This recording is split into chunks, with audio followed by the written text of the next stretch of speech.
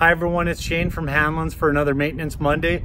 Today we're going to talk about 3-point hitch operation using the electronic position control. So we'll just step inside the tractor here and we'll go through that with you. Okay, so the first thing that we need to do is to access the 3-point hitch menu.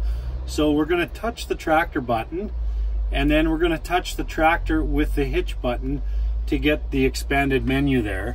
So the first line here is the lift height, and how we would change that is you would touch the box and then scroll the dial to get the percentage to where you want the hitch to lift to maximum. The next one down, again touch the box to change it, is the lift speed. The box below is the drop speed on the hitch, right? So if you have something heavy and you don't want it to slam down, that one we're going to adjust down.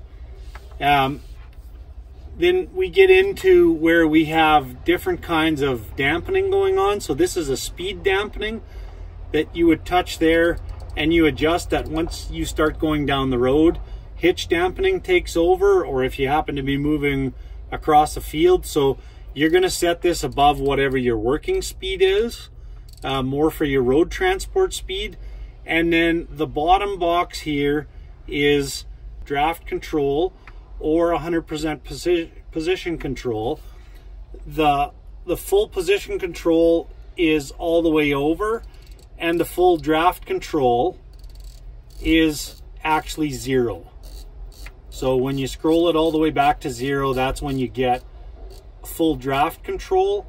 For most applications, you're going to be either a mix or 100% position, unless you're doing something specialized like plowing or some kind of a mounted implement. Okay, so the next thing that we're going to do is you can either unlock the 3-point hitch by touching the button there, and you can see how it went from red lock to green unlock, or you can double click the up button and it does the same thing for you as well.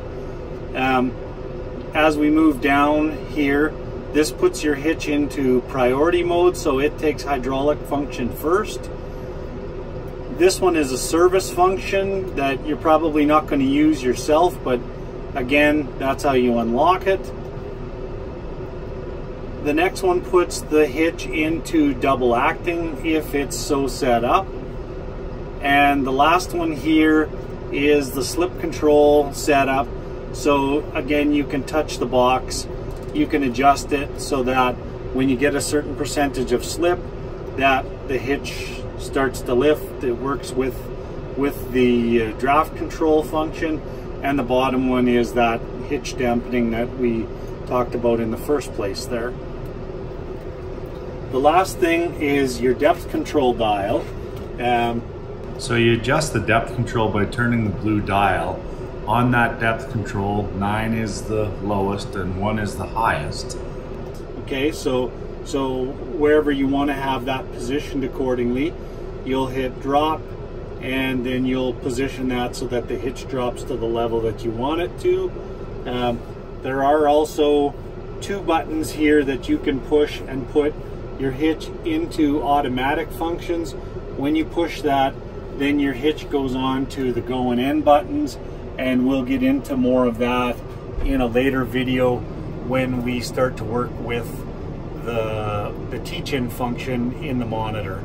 Hopefully that helps you out. Thanks for watching.